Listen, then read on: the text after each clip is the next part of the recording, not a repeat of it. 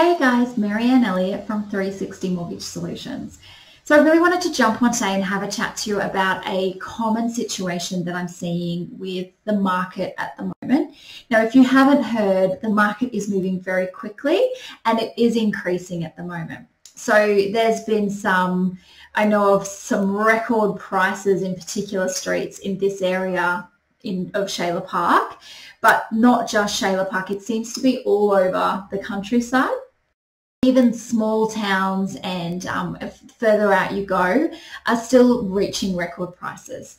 So I've got quite a few clients who are at the stage where they're ready to maybe take the step up into their next big property or upgrade, if you like, into their next property.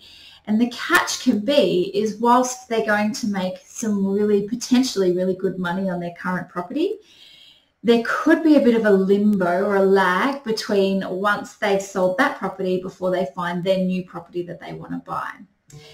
Now, here's the risk. If you sell your current property in this market and you can't find your new property that you want to buy within a period of time and the property prices continue to increase, you could find yourself priced out of the market or having to come up with more deposit or pay more than what you were originally willing to get that next property.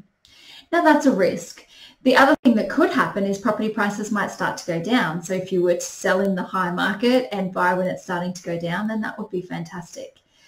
The problem is no one has a crystal ball. So you're really taking a bit of a gamble whichever way you do it. There are a few options for you though. So one could be that you might sign a contract on your new home subject to the sale of your current property. So that's saying to the vendor, I am going to buy this house providing I can sell my house. Now look, in the current market, that's potentially not a clause that you really want to be putting on a contract, especially when there's quite a demand for property, so people are getting outbidded. You really want your offer to look as good as it possibly can, but that's still an option for you to consider. There are some other options as well. So if you can afford to, you might look at keeping the current property as an investment property and then purchasing the next property. The reason I like this idea is it means you can hold on to that property and either keep it as an investment property if it works and your accountant is someone that you would need to talk to decide whether that works.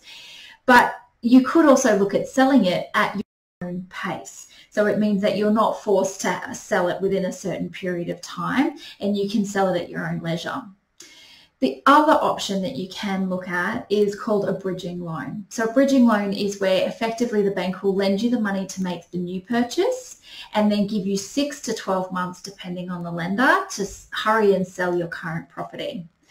So whilst, yes, you're then on a time frame, which is not ideal, it does mean that you can snap that new property and know that you've still kept your money in the market and you're not pushed out of the market at any point.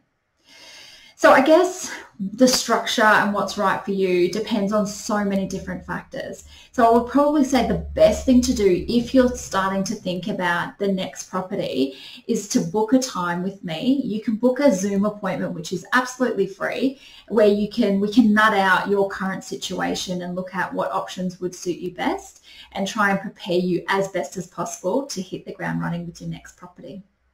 So if you've got any questions, you're welcome to, like I said, book an appointment, pop a comment in below, or just give me a phone call. But otherwise, guys, I hope you're having an awesome day. And for anyone who has property at the moment, it's very exciting because it means that potentially your property is increasing in value week on week on. If you don't have a property yet and you're wanting to get into the market, it could be a bit scary. So don't forget that you can absolutely touch base with me to talk about getting a pre-approval so you can start making confident offers. So that's it for me, guys. Have an awesome day and I'll talk to you soon.